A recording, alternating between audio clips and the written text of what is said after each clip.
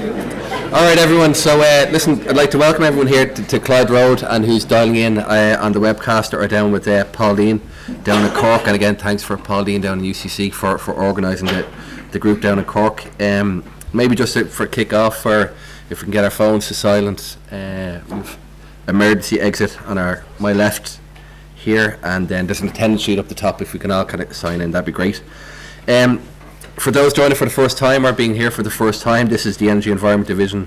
We host 7 monthly lectures throughout the year dealing with topics of energy consumption or the environmental effects of energy supply and generation. Tonight's presentation is entitled Moneypoint and Ireland's Low Carbon Future, and will be presented by Dr. Shane O'Sullivan from ESB. Very quickly, so Shane's an energy professional with 15 years experience in the electricity and research communities. He has a wide range of research in energy conversion systems and emissions. Shane moved on to get experience in a number of IT, trading and financial roles, and still works in the energy sector, but now mainly in the area of corporate strategy and future technologies. So without further ado, I'll hand over to Shane. Thank you, John, and good evening to everyone. It's delighted to be here. I was thinking on the way in, I was thinking when the last time I addressed this institution, it's probably a number of years ago, and I didn't have as many people either online or here as I do this evening, so it looks like I've chosen a more interesting topic this time around. So thank you very much for coming, and thanks to everyone in UCC. Sorry, could I just suggest you lower the lights a bit if you're showing the slides? Yeah, so I'm going to have to hand that over to someone maybe. Is there an engineer in the house? I gotta get. It should be on the 4-panel screen. All right. I know it's hard to see the slides. Well, perhaps you want to come up, Jerry? Yeah. Oh, success! Thanks, Des. So, Major.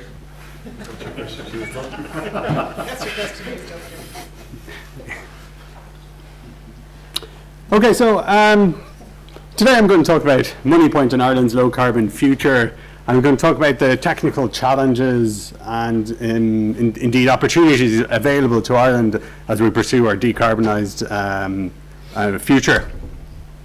And in ESB is 90 years old this year, and we've done a lot over those 90 years, but maybe our greatest challenges and accomplishments are yet to come as we look to the future. And we're trying to create a brighter energy future for the Irish society looking into the future. And key among that will be delivering low carbon electricity generation for the generations to come. And what I will talk to you today is about the technical options available to us here in Ireland to deliver low carbon generation.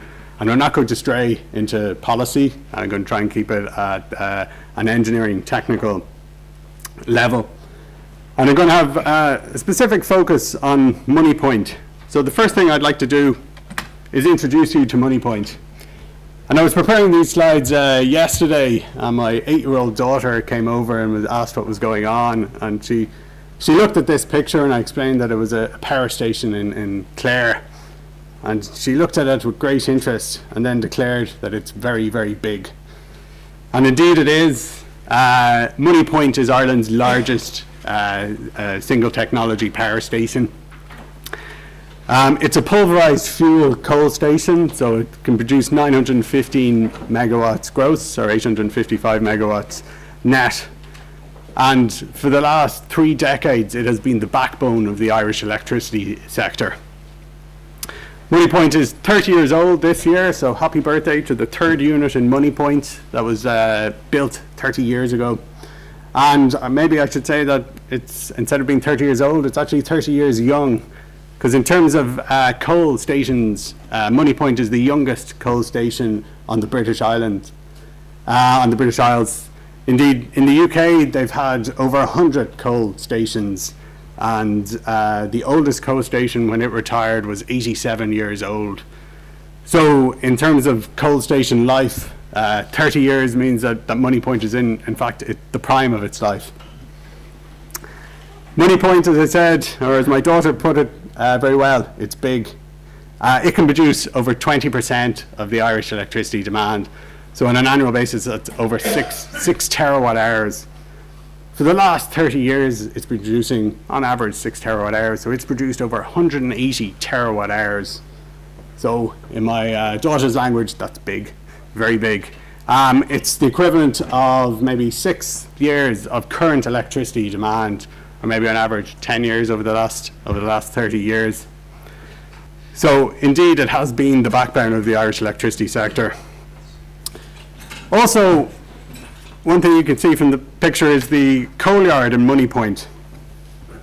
And it's the possibility to store over 3 months' worth of coal demand on site in Moneypoint.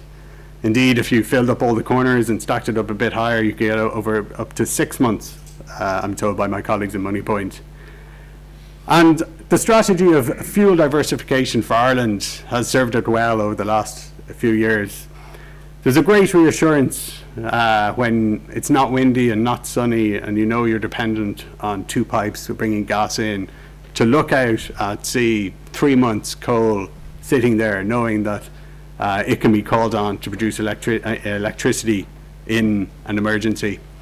Indeed, the coal yard in Moneypoint is actually the largest single store of energy on the island of Ireland. Also then, we look and consider the savings that Moneypoint produces for the Irish consumer. So, on average, over the last number of years, and even indeed looking forward, it saves several £100 million for the Irish consumer each year. So it depends on the swings and roundabouts of the differences between coal and gas, carbon, sterling and dollar exchange rate. But it does save a significant amount of money to the Irish consumer. Indeed, when Moneypoint is running, the consumer is winning. But there's another side to Moneypoint. And here's a nice picture of Moneypoint. And I was going to say sunset, but it's looking to the east, so I think it's the sunrise. And the other side of Moneypoint is its relationship with the environment. So you can see here we've installed 5 wind turbines, about 17 megawatts in total, to assist in Ireland in its decarbonisation of the electricity sector. But also we have to consider what comes out of the chimneys at Moneypoint. And what you can see here is water vapour. Okay? ESB has invested 368 million in state-of-the-art emissions control technology. So it's reduced SOx and NOx and dust by over 90% with this investment, and it now adheres to the strictest of emission standards in Europe. What you can't see out of this photo coming out of smokestacks is its carbon dioxide emissions. So carbon dioxide is a greenhouse gas, and that contributes to global warming. And Moneypoint is Ireland's largest point source of emissions on a single point. And that's for 2 reasons. One is because it uses coal, so coal is a high carbon intensity fuel source. And also 2, because it is, in my daughter's words, big. It is the largest power station. So even if we converted Moneypoint to gas, it would still be the largest point source of carbon emissions in Ireland. So that brings me to the last number in this slide, 2025. And in my world, I look in strategy, and when I think about building things in power generation, large engineering projects, it takes of the order of 5 to 7 years to design, plan, consent, and build a large engineering project, such as any future low carbon generation project that may be considered for Moneypoint. In a past life, I used to trade the carbon emissions for ESB. I used to buy the number of carbon emissions to meet our obligations under the European traded sector. And less than a decade ago, I was paying close to €30 a tonne. So while a week is a long time in politics, 10 years is certainly an era in the electricity generation. So in 10 years hence, the world can be a very, very different place. And indeed, in ESB, we recognise that, and we're aiming that by 2025, that ESB will be in a different configuration to how it is run at the moment, and that will be a lower carbon configuration. So the goal for us in the electricity generation industry is to decarbonise but to decarbonise at least cost while maintaining a secure electricity sector. So in terms of secure electricity sector, I mean having enough infrastructure, that's the wires and also the electricity generation technology.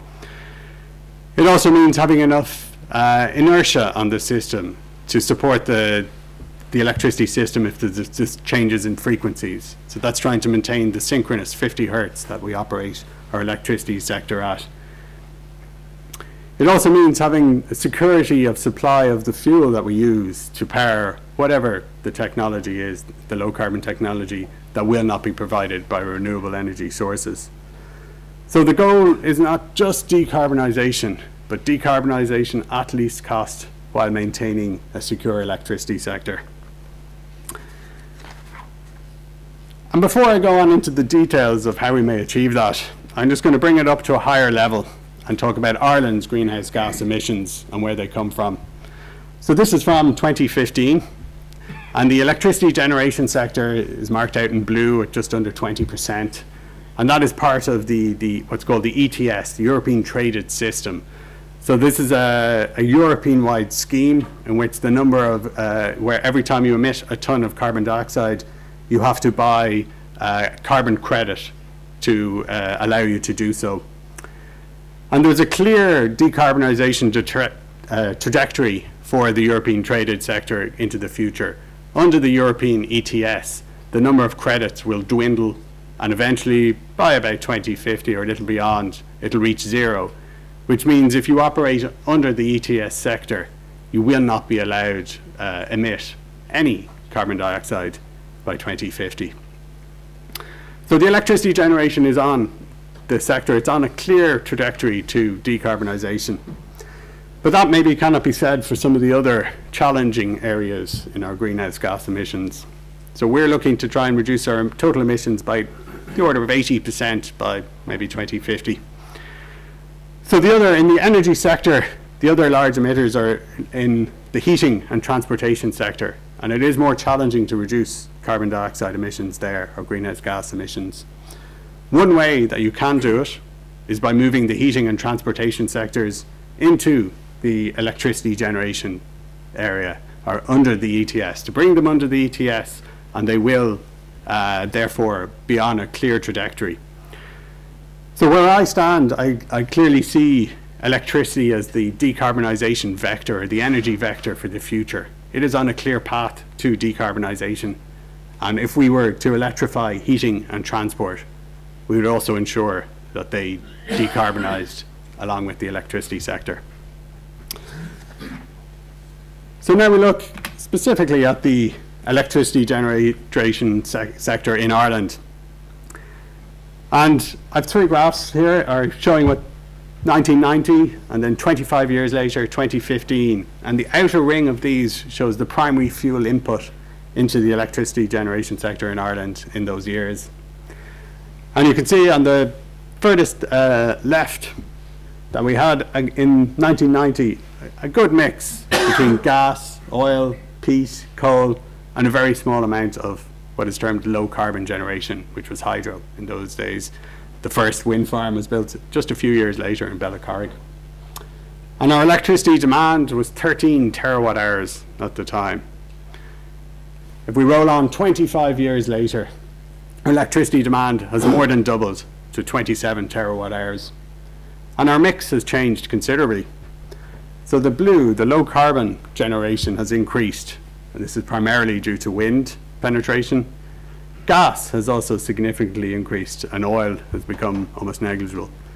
The importance of coal, or the relative importance of coal and peat, has also dwindled. Looking then at our carbon intensities, the grams of CO2 per kilowatt hour, you can see that over the same 25 years, while electricity generation has doubled, our carbon intensity is halved. So, as we look to the future, I don't know what the electricity demand will be. I can say that there's a challenge between energy efficiencies and growing the economy. There's also the possibility of the electrification of the heating and transport sector. So if you move 300,000 vehicles to become electric vehicles, that would add about a terawatt hour to demand.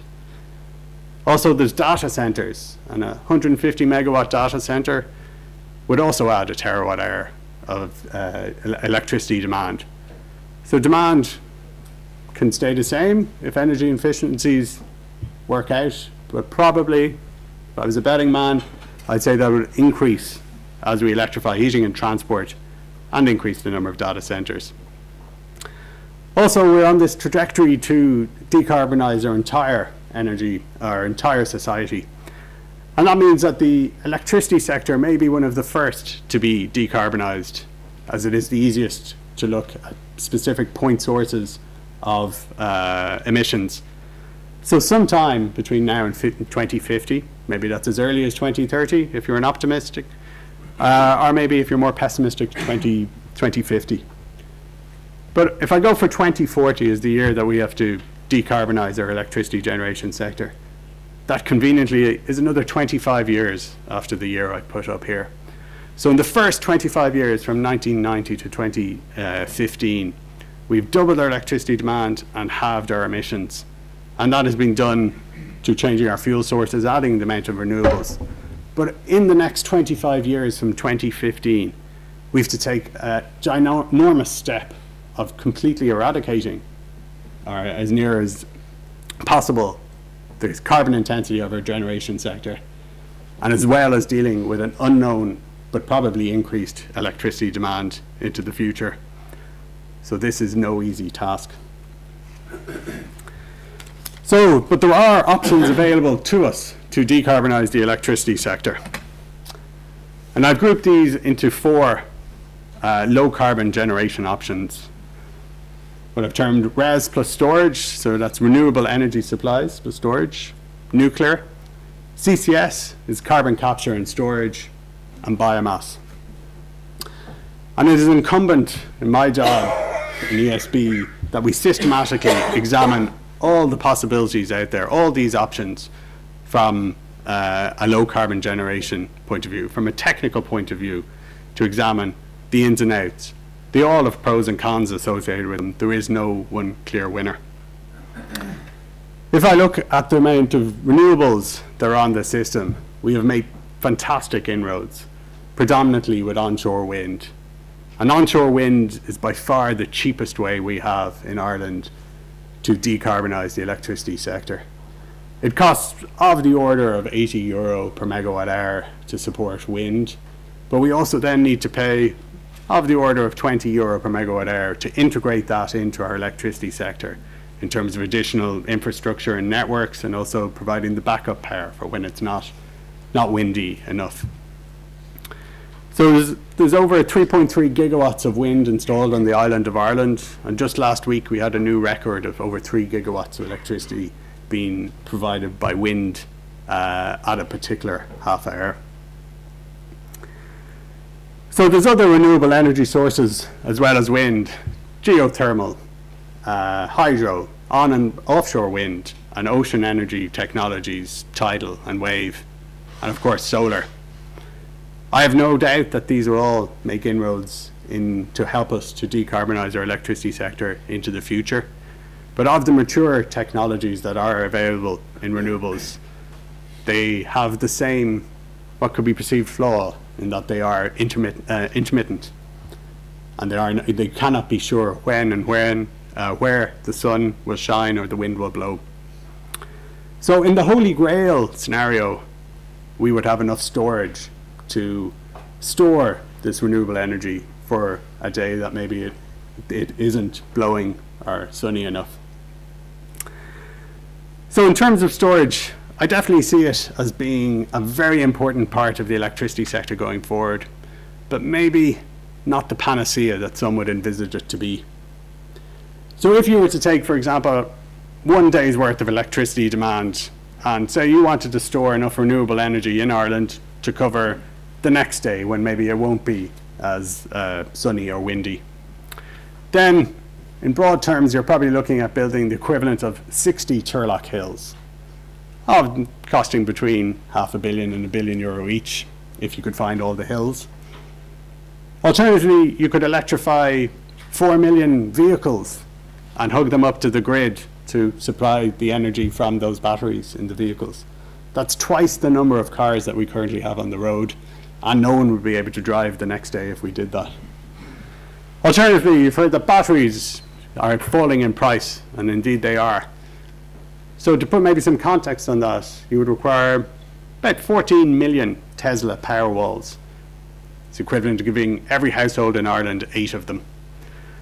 So these numbers are quite large. And so when I look at storage as maybe providing the one way that we could continue to use intermittent renewables, I see it as being part of the picture, but not maybe not all of the picture. So when I look at renewables and storage and take a step back, there's going to be limits on the amount of renewables that we can integrate into our system. There's technical limits in terms of finding good sites for wind energy. There's societal limits in terms of where and when we would where we would allow wind farms to be built. There's also economic limits. As we add each marginal megawatt of wind, it becomes more and more expensive to integrate that into our system.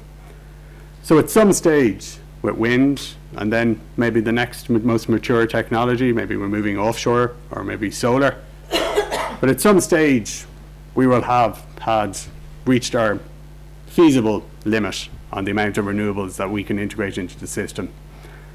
And if I would guess that to be somewhere in the region of maybe 50 to 60% of our total electricity demand. And we're well on the way to achieving our 2020 target, which is 40%. So sometime in the next decade, we may well have reached a figure of maybe 50% of renewables.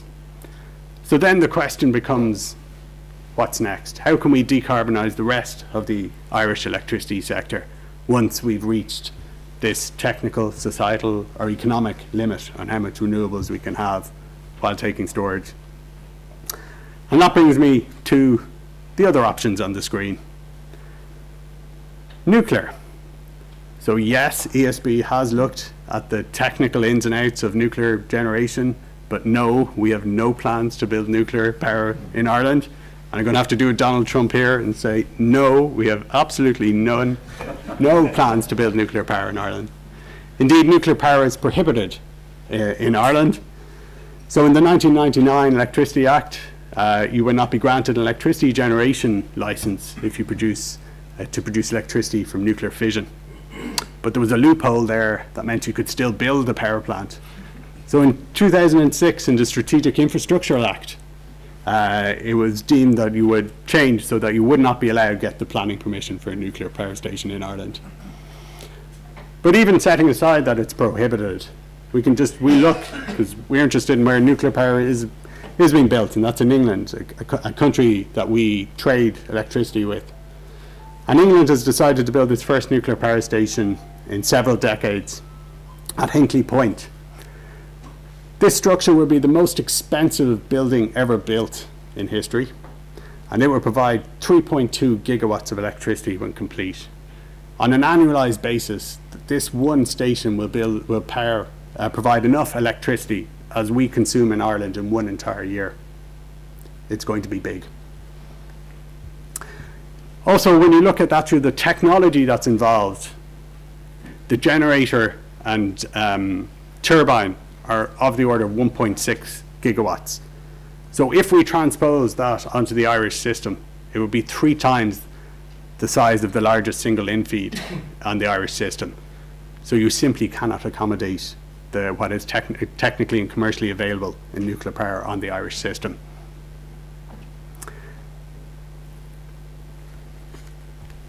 So moving on, I come to one of my favorite subjects, which is carbon capture and storage. And I've borrowed a picture here from my friends in the Scottish Centre for Carbon Storage. And what CCS is, it's carbon capture and then storing it underground. So in this picture, you can see that the power station is located in the middle, and that it's fueled either from the top left from coal, shown in underground coal mining or open cast coal mining, or alternatively like that gas, shown here on the right as a offshore gas rig. So this power station is a conventional power station It takes the fuel, converts it into steam, it drives a turbine that drives a generator. But as well as being a normal power station, in CCS you have an extra chemistry kit that takes the exhaust gas and takes out the carbon dioxide from it as a pure stream of carbon dioxide.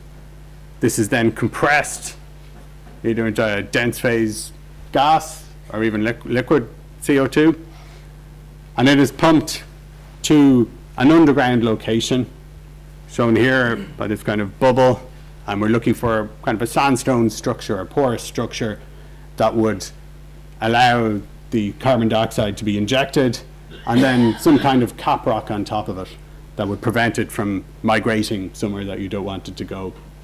So the idea is that you're taking the carbon dioxide out of the flue gas and injecting it underground where it will not go anywhere.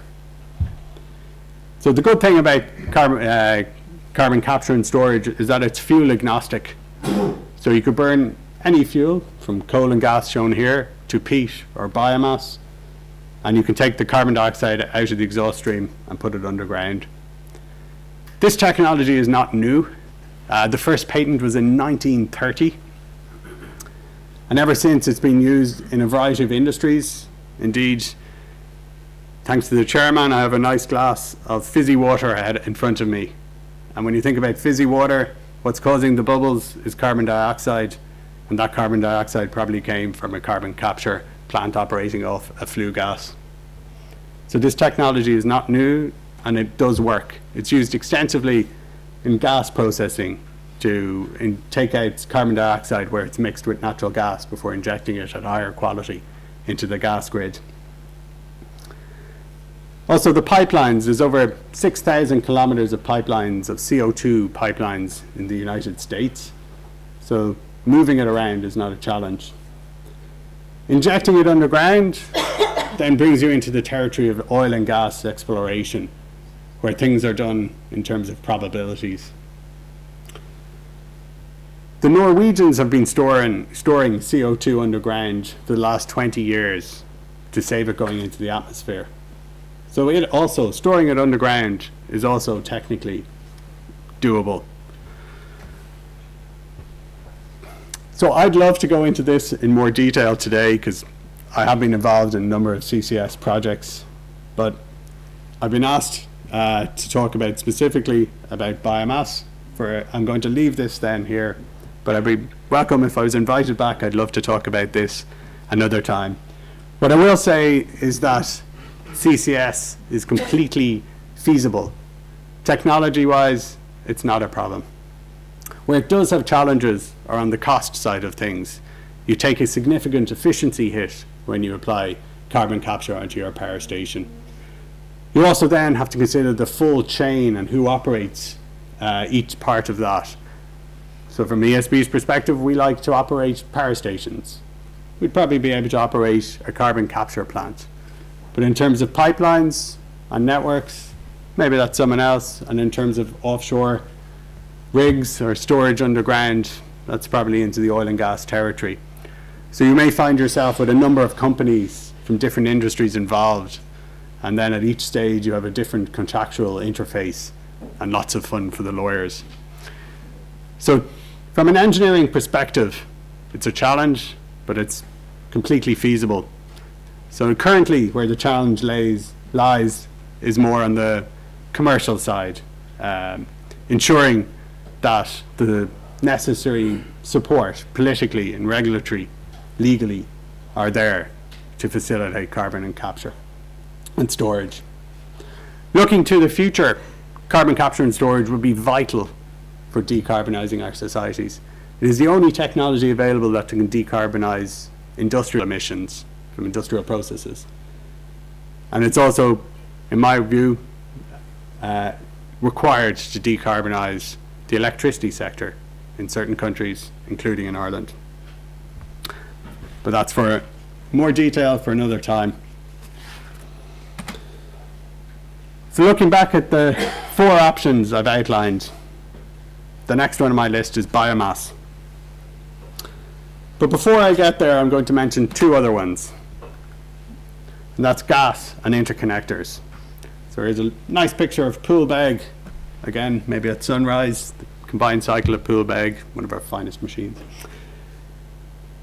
In terms of gas and low carbon generation, we can again address it in terms of decarbonisation at least cost while ensuring a secure electricity sector. So the first one, decarbonisation. Gas is a low carbon fuel source. If we were to burn it into a highly efficient CCGT, we can expect emissions intensities of the order of 350 grams per kilowatt hour, which is quite good. But is it good enough? So maybe in the future world where we hit this, maybe 50% of renewables integration, maybe we can say that the other 50% will be high efficient CCGTs. But at that stage, you've brought yourself down to maybe 175 grams per kilowatt hour. So that's a floor that you can't get past unless you use CCS. So gas without CCS, in terms of CCGTs, is probably a bridging technology in terms of decarbonisation. Next on the list was affordability. And CCGTs are quite cheap and fast to build, relatively speaking. And last is ensuring a secure electricity sector. So gas turbines, they do provide a lot of inertia on the system to maintain 50 hertz. They are quite flexible and very efficient. But their fuel source is gas. I'm coming from strategy 2020, 2025. It's already in my rearview mirror. So if we went and looked at 2030, Cara will probably have dwindled out by then, and Kinsale may well have closed. So coming to 2030, we may well find ourselves dependent for our fuel, for our gas stations, solely on imports from a country that may well have left the European Union. So in terms of a secure electricity sector, we would have to ask ourselves, is relying on gas for maybe 50% of electricity generation, imported gas, is that somewhere where we as a nation would want to be? I don't know. The next one on the list, interconnectors. So I like this picture because it looks like a giant plug. And that effectively is what an interconnector is, joining two networks. So Ireland has a number of interconnectors. So we interconnectors to Northern Ireland, which is a different jurisdiction, counts as an interconnector in European term language. The island itself is interconnected to Great Britain in terms of the Moyle interconnector and the East-West interconnector in North Dublin. So again, we can consider interconnectors in terms of decarbonisation at least cost while maintaining a secure electricity sector. So decarbonisation, well, you're importing electricity, so the carbon emissions are someone else's problems. If your morals and ethics are high and you say, I want to insist on it being decarbonised or low carbon generation, then they have to choose from one of these four options, and you'll be paying them to install one of these low carbon technologies rather than doing it yourself. In terms of affordability, interconnectors do have an advantage in terms of trading electricity between two jurisdictions. They may well serve to reduce costs to consumers. But you have to be very careful in analysing the total costs to society. You're looking for the cost-benefit analysis. So the benefits with increased trading and reducing prices for consumers would be quite good with interconnectors. But interconnectors don't come cheap. And you have to consider what their total impact is on the entire energy sector, not just the electricity energy sector. Also in terms of security of supply, long distance interconnectors tend to be DC, so they don't provide inertia or synchronous generation. Also interconnectors, while they do have quite a high availability, they can and do fail. So in the last year we've seen issues with the interconnector to the Aran Islands, the EWIC, and also with Moyle, and between Britain and France. These problems are more difficult to solve when the wire is embedded in the ground on the seabed. Also then, in terms of interconnectors, if you do interconnect, you're also going to need your own generation, just in case the interconnector does fail or goes down for maintenance. So in terms of countries around the world, no country goes naked in terms of generation. It always has enough generation in its country to meet its own generation needs. So in reality, we may well find ourselves doubling up on our requirements, generation requirements, but there may well be good economic justification for doing so. But we have to examine all the technical and economic arguments for interconnectors. So that brings me to biomass. And I was asked here by Engineers Ireland to talk about biomass and talk specifically about the option of burning biomass in Moneypoint. The options for CCS is also possible in Moneypoint, as is renewables and storage. And I showed you a photo of the wind farms that we have installed in Moneypoint. But I'm now going to talk specifically about the economic challenges, or sorry, the technical and engineering challenges associated with trying to convert Moneypoint to biomass. And to assist me, I have this nice drawing of Moneypoint. And the easiest way to describe what would be required in engineering terms to convert or co-fire biomass in Moneypoint is to follow the fuel as it would pass through the power station. So the first thing is that we're probably looking at imports of biomass if we were to convert Moneypoint to biomass. Probably wood pellets, which are an engineered biomass, where woody residues and sawdust from timber mills is compressed to reduce its moisture content and also to increase its volumetric energy density so that it can be transported. So this is a coal ship being moored alongside in Moneypoint. And again, like everything in Moneypoint, it's big. It's 300 meters long by maybe 50 meters wide, 150,000 tons of coal in one shipment. If we were to take a shipment of biomass, we're probably looking at smaller ships, maybe Panamax or handy-sized vessels, and that automatically means an increase in the number of the shipments. Also, with biomass, its energy density would be less than that of coal. So for the same energy output, we'd need more volumetric input.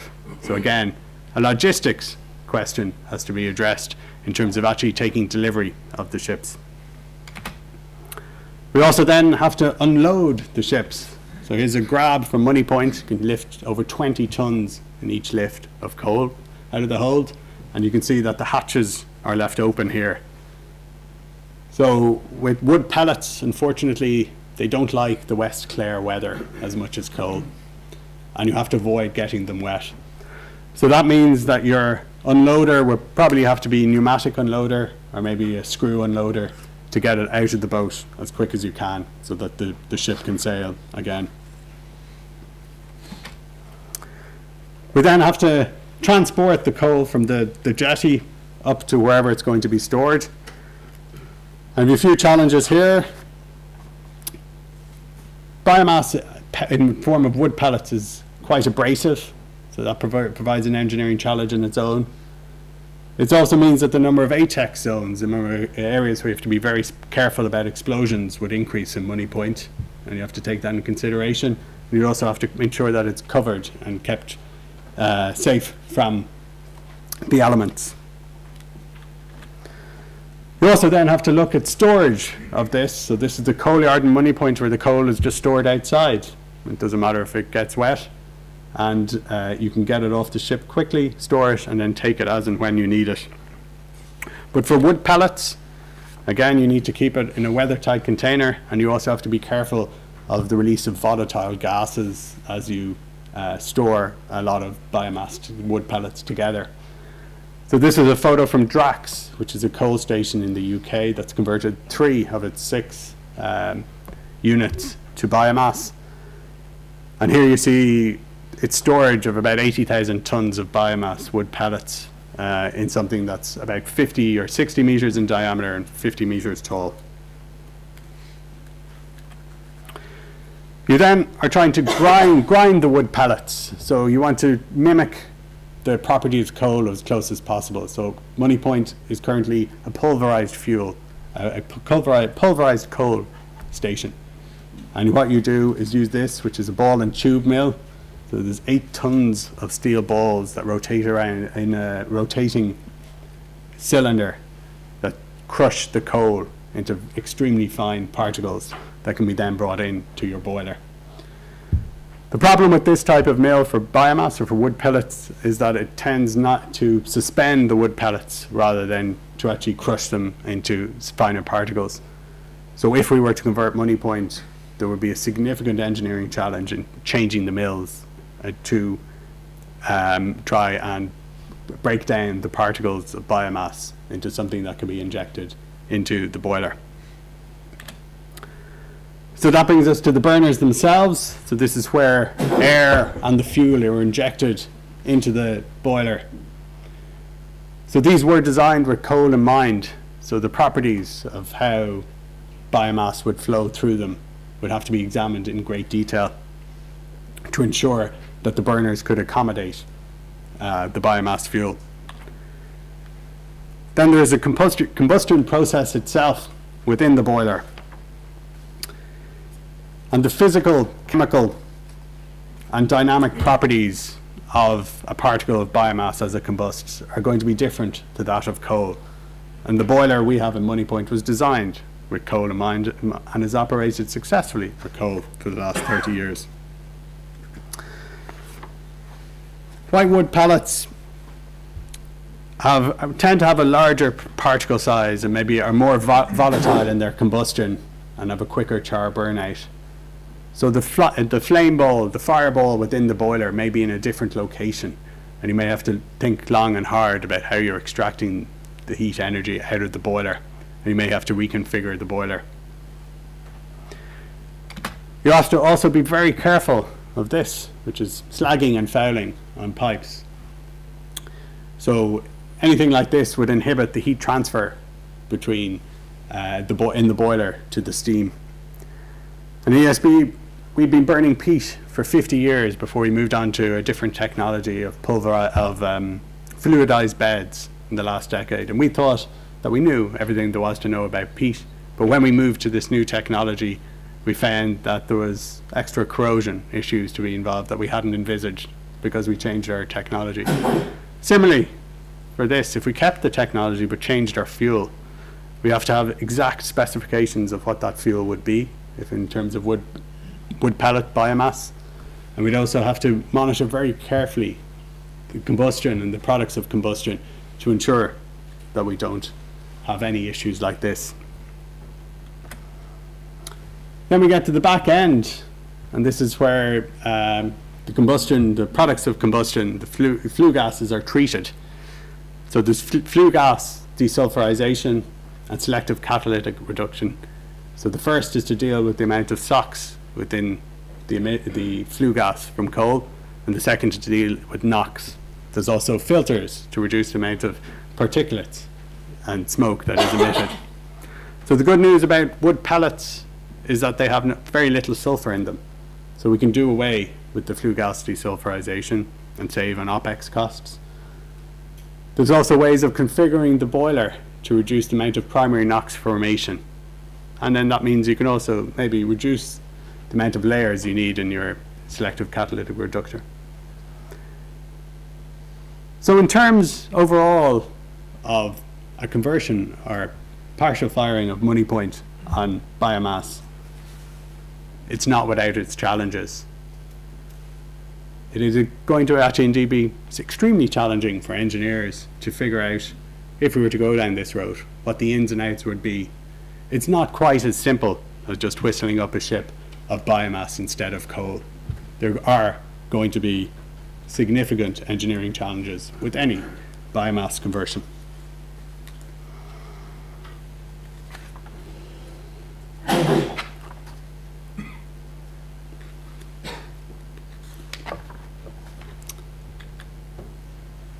Also, when we talk about biomass, we have to consider the non-engineering aspects associated with that.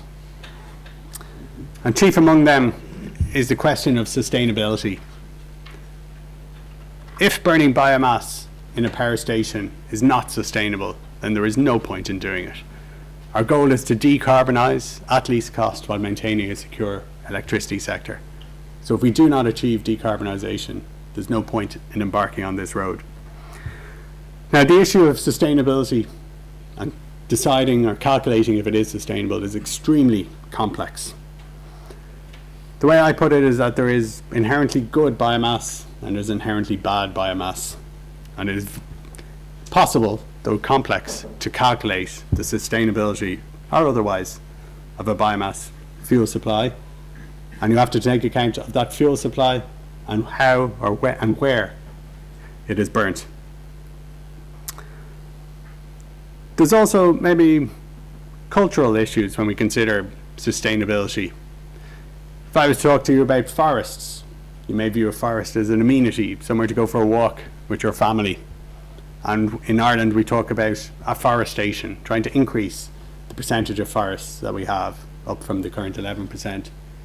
In other countries, forestry is considered a crop where it's grown for sale to sawmills for use in producing lumber, and then the residue and the sawdust can be made into whitewood pellets for sale to the biomass industry.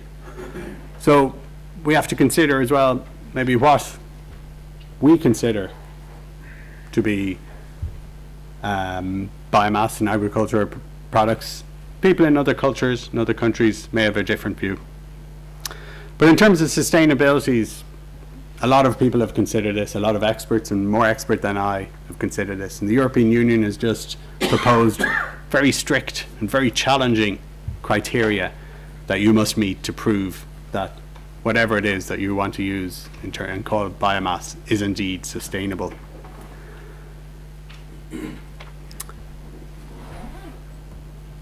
Another word that I have up there is indigenous. And I suppose when we consider biomass, I've talked here about what would probably be a significant fraction of biomass would be imported if you were to convert Moneypoint. But people like to think of using indigenous biomass, and indeed that would be a good idea when you look at it first. But in terms of biomass, what matters more is not where it's grown, but how it's grown, and ensuring that it is grown in a sustainable manner.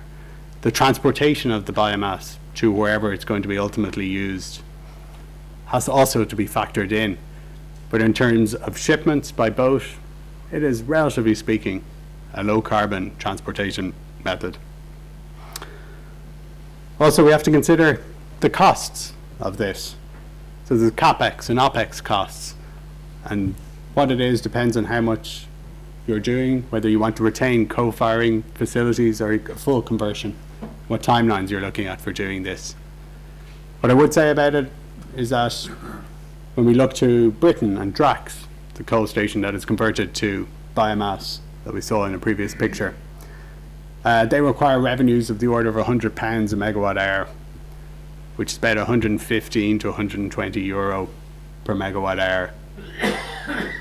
And I'd envisage that if we were to convert Moneypoint, we'd probably need something within that envelope as well.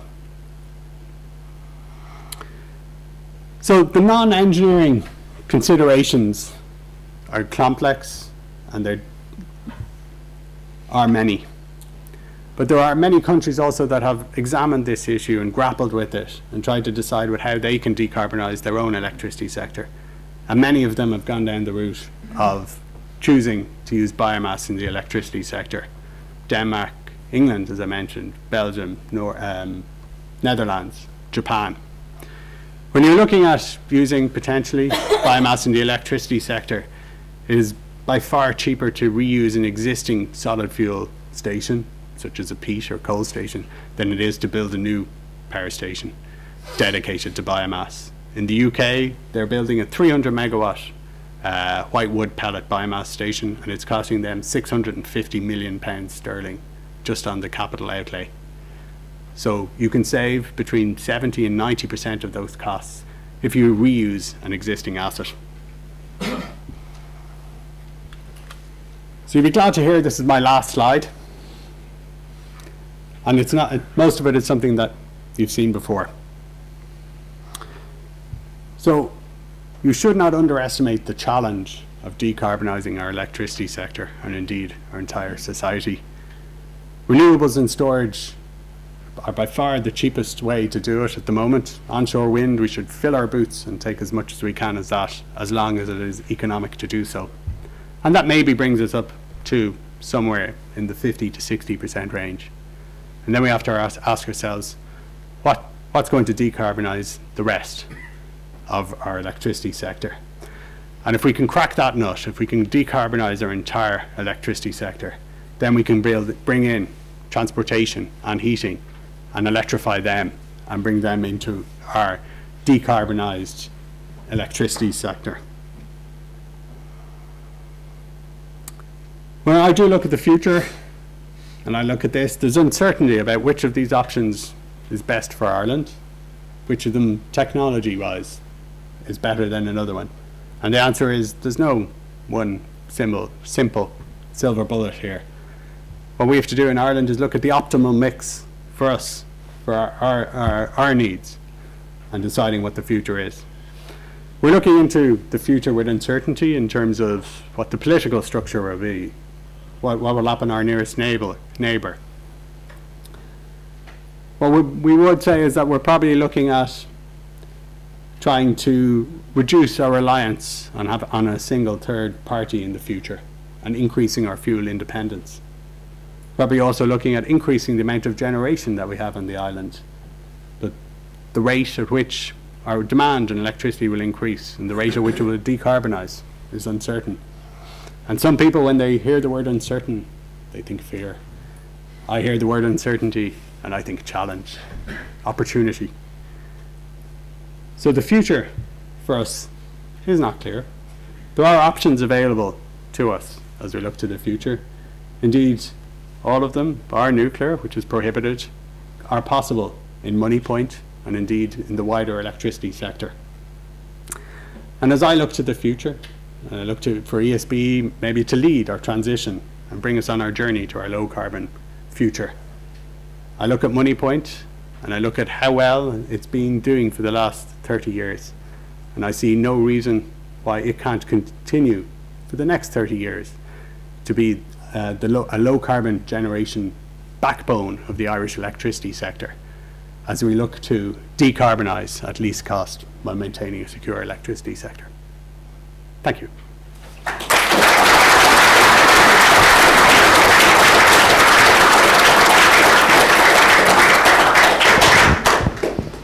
Now, thanks a million, Shane. A fantastic and very informative presentation. At this stage, maybe put it to the floor if there's any questions. Straight away. So you might just wait for the microphone. Yeah. So if we have a bundle of questions, maybe we can package them up in twos or threes. So, Shane, Dermot Foley. You mentioned volatile compounds in the biomass. How much of a problem are they?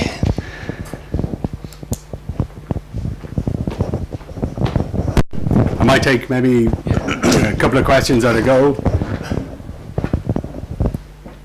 Assuming there is another question. Yeah, sure. Yeah, I'll take the microphone. You talked about the difference in energy density between biomass and coal. Can you put some figures on that, please?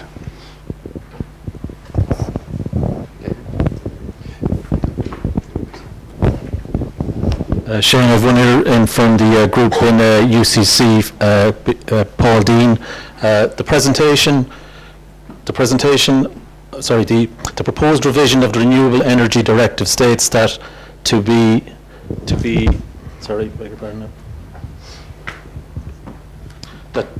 make a contribution to renewable energy targets, new biomass electricity generation plants must be high efficiency cogeneration, 70% efficiency plus. Will Moneypoint conversion to biomass qualify under this proposed criteria? And that's from Paul Dean in UCC. Okay, three good questions there, so hopefully I can give three good answers. Dermot, you're asking about the volatility. So there's two aspects maybe we have to consider that. The first is in the storage, the transportation and storage of the biomass. And you may you have to monitor very carefully the temperature of and the temperature in the biomass, because it can self-combust and explode. So usually that storage is in an inert atmosphere. Also then, when you actually do get it into your boiler, the volatiles, they're driven off, they're the first to be driven off, and that changes your combustion chemistry. So you have to undertake computational fluid dynamic analysis to see how and where the energy is released in your boiler. So it's another fuel type. Its chemical and properties and its combustion properties are going to be different, but it's just another engineering challenge. Second question was asking about the energy density of biomass, maybe relative to coal. So whitewood pellets are of the order of 16 to 17 gigajoules per ton, and coal is maybe 24 for the hard coal that we use here. So it's maybe a quarter less in terms of energy density relative to coal. And the question from UCC, so I have to look at the camera here and address Paul there. Hello, Paul. So your question is on the winter package and the proposed revision to the Renewable Energy Directive, where it talks about using biomass in the most efficient way possible. So in terms of electricity generation, that would be in CHP, combined heat and power, where after you've used the biomass to produce electricity, then the steam can then be used to heat and maybe some industrial process or district heating. So no different to any power station now. We'd love to sell our energy twice, if you will, so in form of electricity, and also if there was a heat load customer. But in Ireland, it's kind of difficult to get a heat load customer. So when you look at these proposals, and they are just proposals, they're from the Commission and they have to go through the process of being ratified, it would create challenges for us. But that's just another one of the complexities that we have in life. More questions, maybe?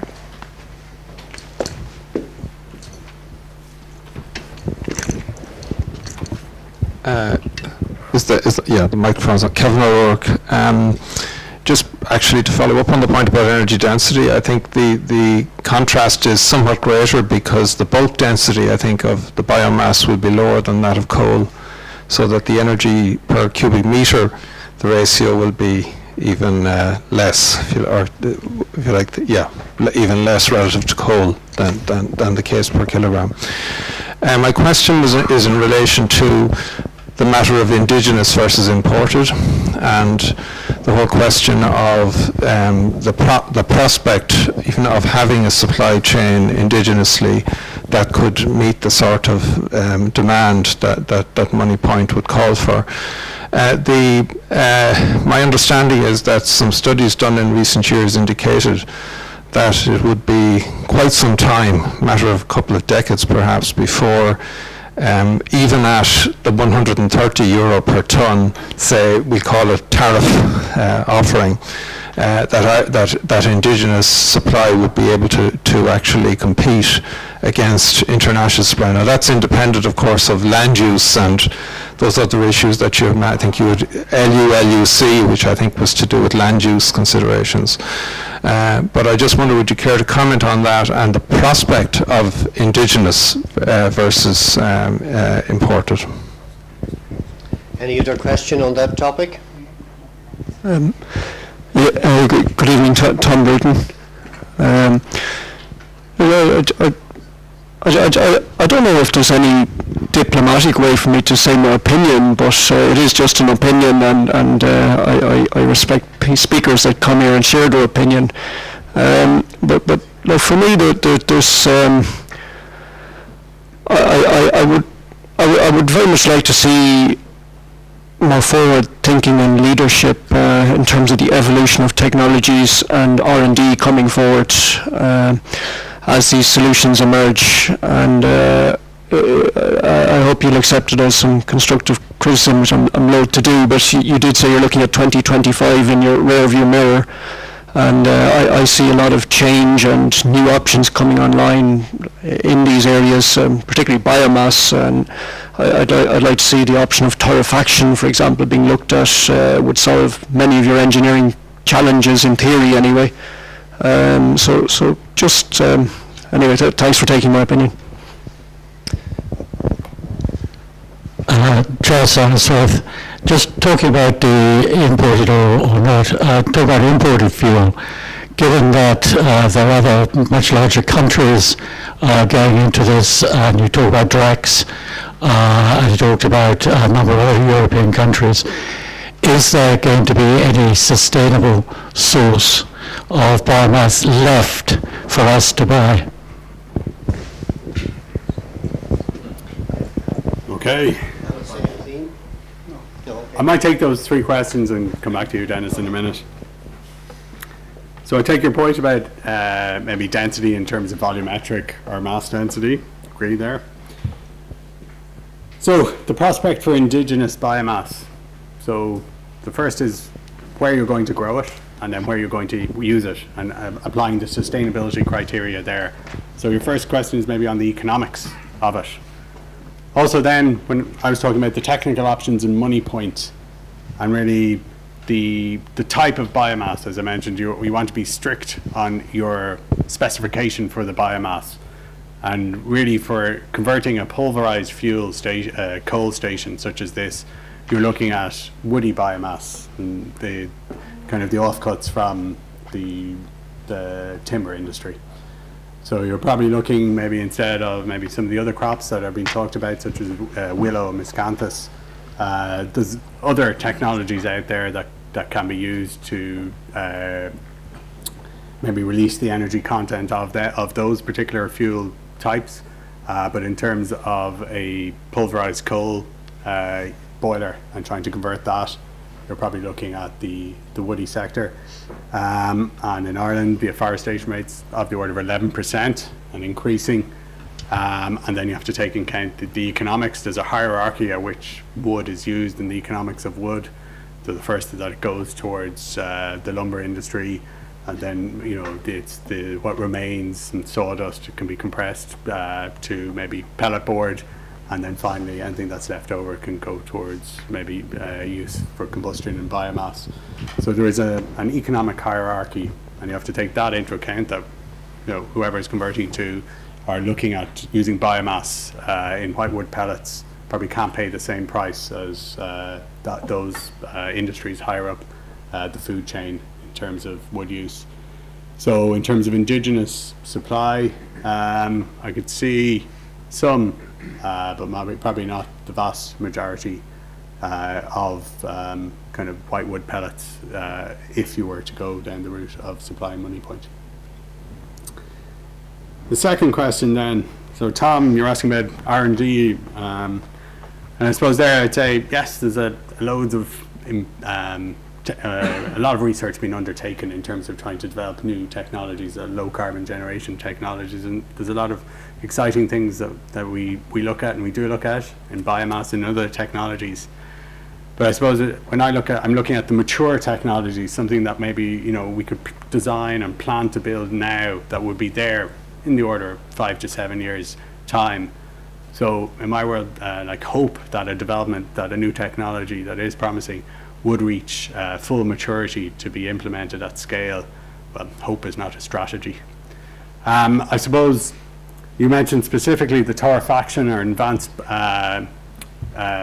biomass, or so steam exploded pellets, for example, or torrefied wood.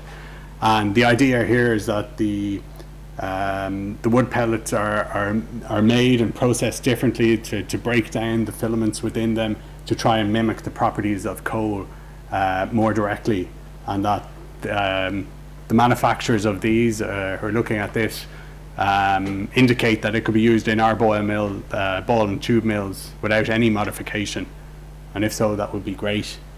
What we haven't seen is any example out there of ball and tube mill, and the availability of advanced biomass is somewhat limited at the moment. But if it came on stream and large amounts of sustainable advanced biomass were available, we'd love to avoid the cost if we went down this road of having to exchange our mills for a different type of technology. So yeah, I'd say that there is a lot of R&D being undertaken, and we follow it with great interest and hope.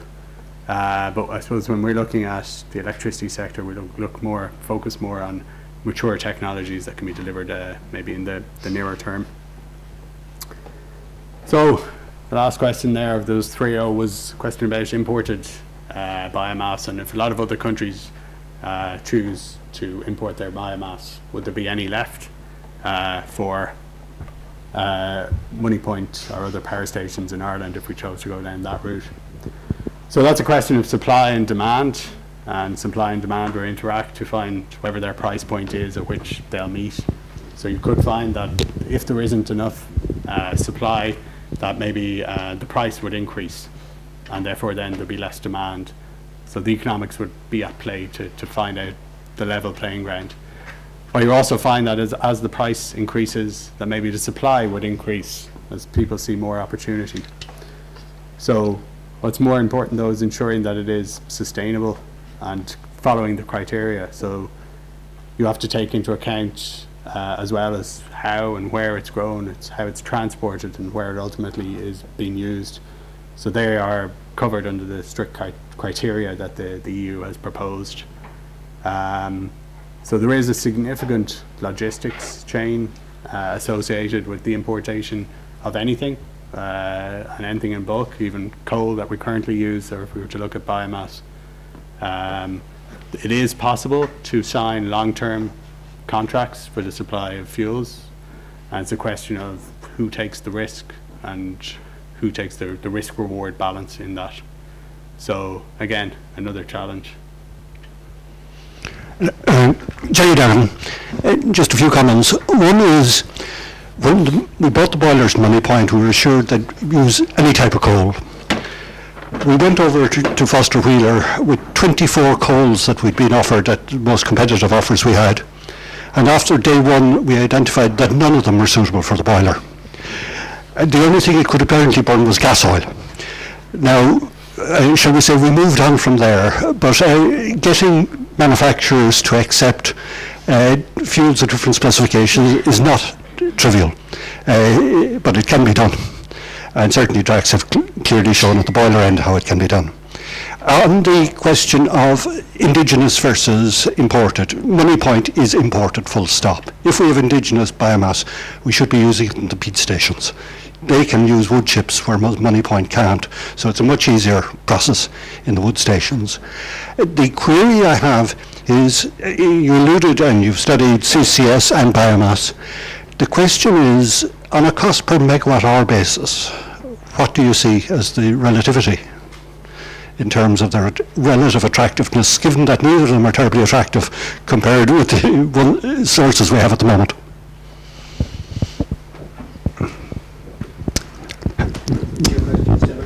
No, it's different.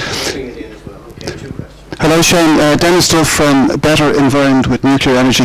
I would like to talk to you about biomass, but as an engineer, my eye is drawn to the X. I was always asked in my exams to find X.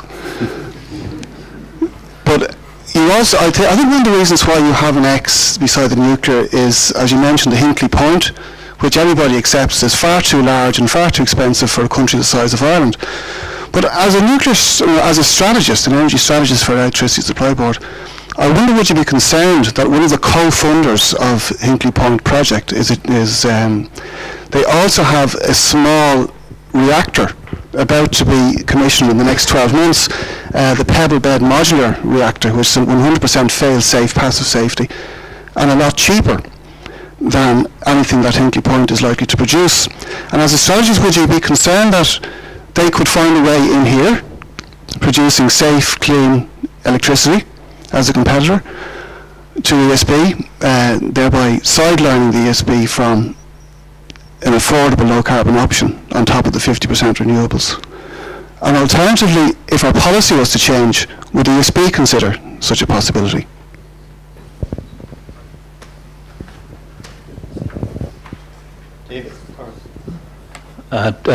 Donald Cassan, Gas Networks Ireland. Shane, I'd like to congratulate you on a very excellent presentation and very informative. But I suppose my question and my comment is, on your low carbon generation options, I think you're missing one, and that is biomethane or biogas. You know, you had a statistic there that we could move to, I think it was 170 grams of CO2 per megawatt hour generated, and there is a potential to bring that down to zero using potentially indigenously produced biomethane, which is a direct drop-in replacement using the gas grid, using the existing underutilized power generation plant we have on the grid today. So my comment, I suppose, I think, you know, the low carbon or the decarbonising options is probably not one or other of any of the ones you've put up there. It's probably a combination, and probably include some that you don't have up there, and I'd put biomethane or biogas into that mix. I think maybe we should finish at that, shouldn't we? Are there any? We'll have to maybe just take one or two more questions if somebody has them, but if not, yeah, okay. I might answer those three good questions first before we take the final ones. Okay. So Jerry, levelized cost of electricity, I think is what you're asking me from. And as a metric, you know, it's one of many that we can use to assess new power generation projects. So you're looking for some specifics. So as I mentioned, a biomass conversion project, if you were to do it in Moneypoint, would be of the same order as Drax, be 115 to 120 euro per megawatt hour. A new builds biomass project would be more expensive, and you can look to Britain to see some of the supports that they give there. In terms of CCS, you have to remember that as well, the carbon capture is a technology, but the rest of it, the pipeline, it varies in lengths depending on the geology there, and also where you're going to store it, how deep it is, how far offshore if it is. So in terms of CCS, there's no one figure, because as well as the technology challenge, such as the capture plant, you have to take into account something that varies by location. What I would say though is if you look to Britain, there's a Carbon Capture and Storage Association that have come out and said that for £95 per megawatt hour that they reckon they could build a gas plant with CCS and produce low carbon electricity from that. So I'd probably go and say, well, they're probably a little bit, they're on the optimistic side. There are costs, the capital costs associated with the chemistry kit to scrub out the CO2 from the exhaust stream, and those costs are falling. So the first power project to use CCS was Boundary Dam in Canada, and they reckon that having completed the project, they reckon that if they were to do it again, they could do it with a capex of 30% less than what they actually did first time. They learned from doing it what they could improve upon. So like any technology, the capture component of it, I see prices dropping as it is rolled out, and I think it will be a question of when and not if in terms of CCS.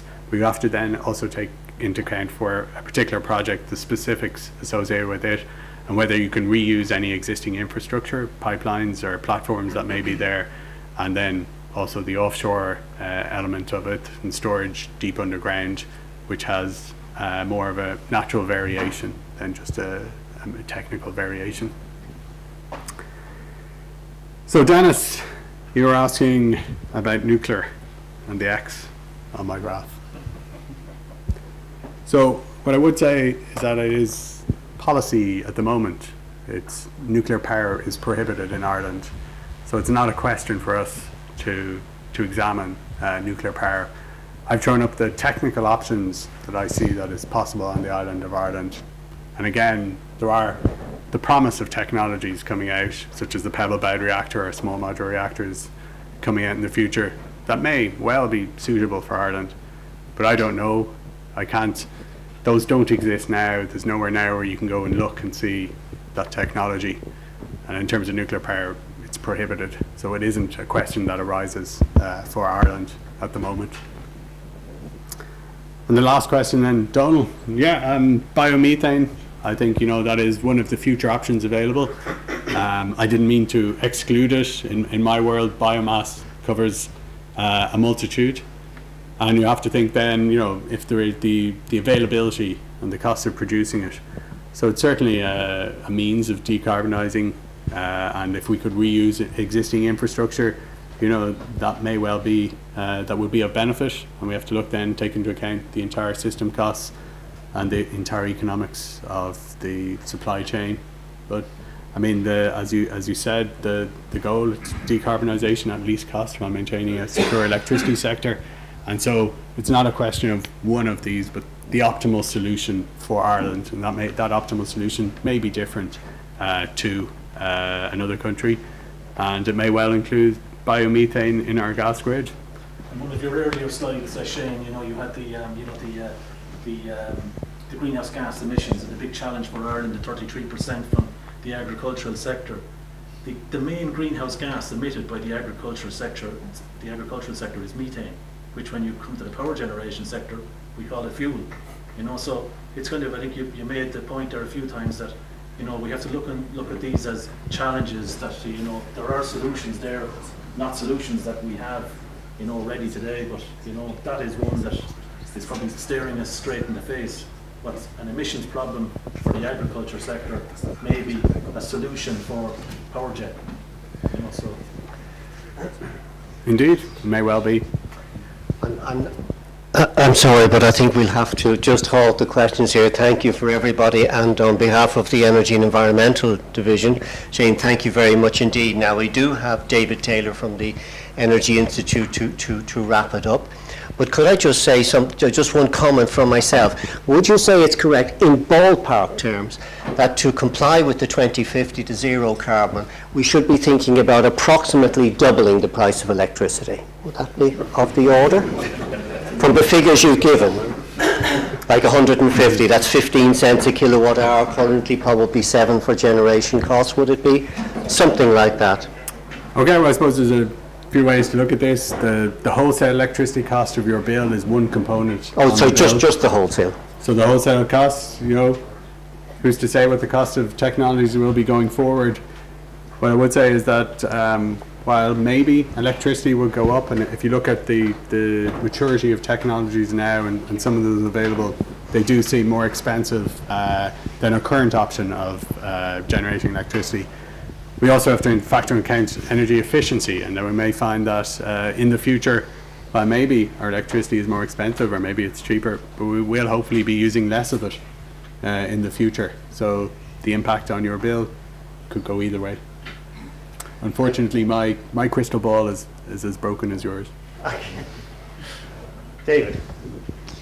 Well, on behalf of everybody here present, I'd just like to say a few words of thanks in relation to what we've just heard. I suppose it's been a terrific story at several levels. One is the striking gains in the CO2 emission intensity of electricity supply in Ireland over the last 25 years. You've outlined the scale of the challenge in the next 25 years, but it's useful to remember that we actually achieved that with one large, as you said, high emitter on the system, delivering benefits right through that period. And of course, yesterday's success born out of crisis is tomorrow's problem. So it's no accident, you know, that there's a lot of public interest in it and a lot of people looking to the ESB for solutions.